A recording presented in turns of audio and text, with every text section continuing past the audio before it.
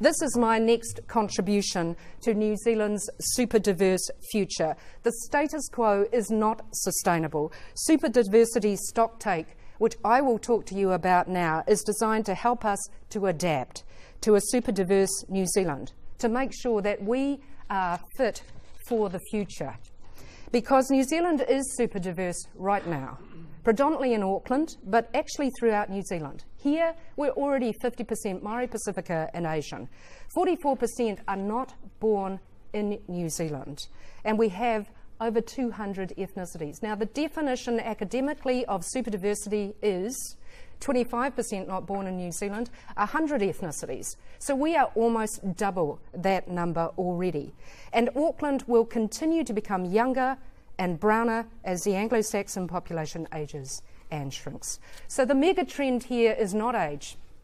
And the mega trend here is not urbanization. The mega trend is demography. It's ethnicity.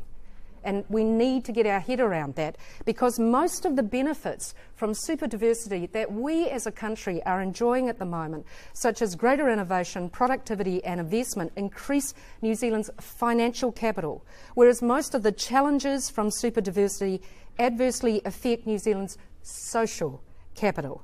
However, if you don't mitigate the challenges to your social capital, you are not going to maximise sustainably the diversity dividend benefits for your financial capital.